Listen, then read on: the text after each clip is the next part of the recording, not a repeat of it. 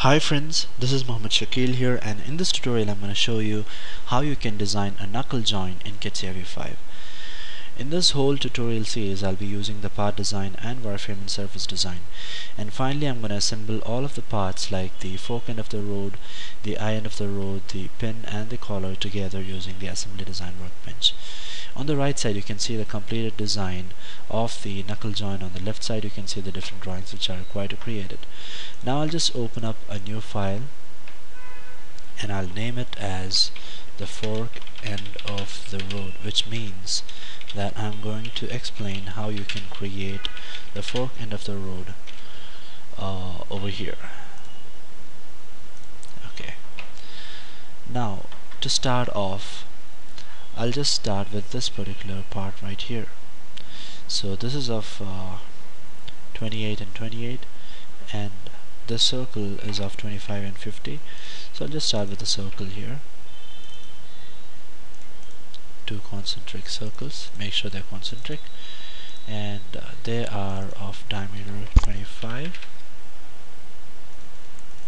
and 50. What you can do is come out of the sketch and do padding. So there is a tricky thing about this padding over here. So you can just this is something which is going to be a new thing for you if you're a beginner or maybe an intermediate. Alright, let me just give 18 plus 15 15 plus 18 over here. Okay, and on over here I'll just give minus 15.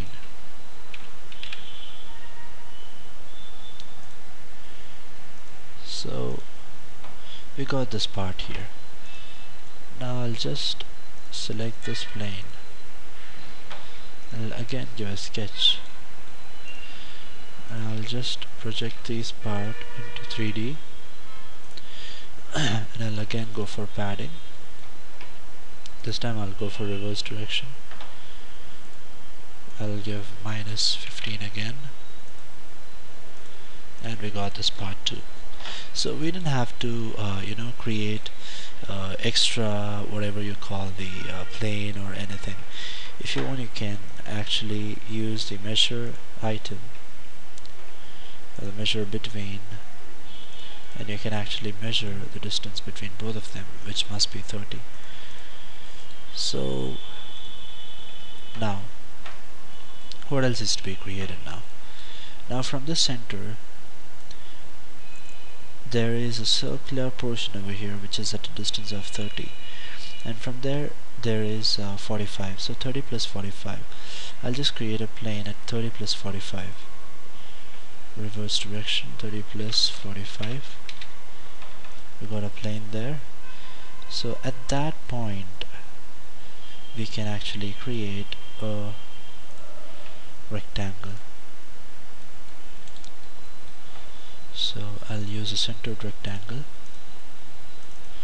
and what is the dimension? 28 and 28. Come out of the sketch,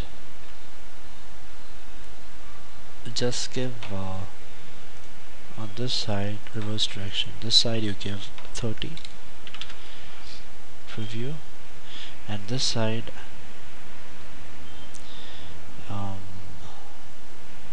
you can just leave it like that. This side will be sufficient.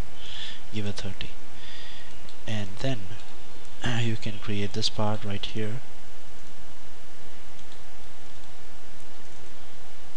which is a circle over there, which is of dimension 25 diameter.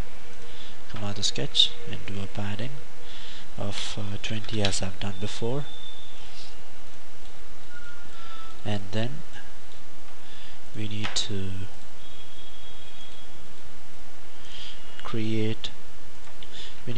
project this to 3D, which is very similar to the creation of the eye end of the road.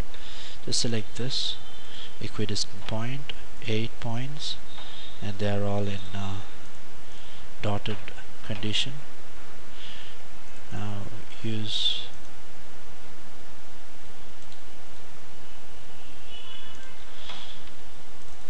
create a circle there,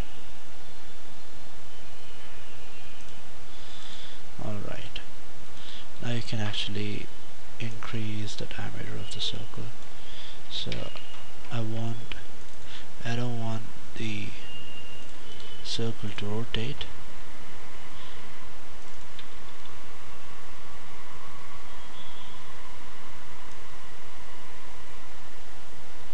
Okay, that must be sufficient. Now what you can do is you can select these two lines here, project it and make it as dotted lines, and then trim this line here.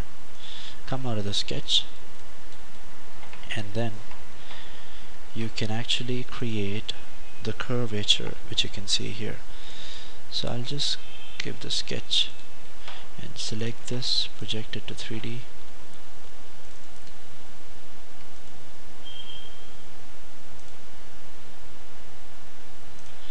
Alright, now I'll use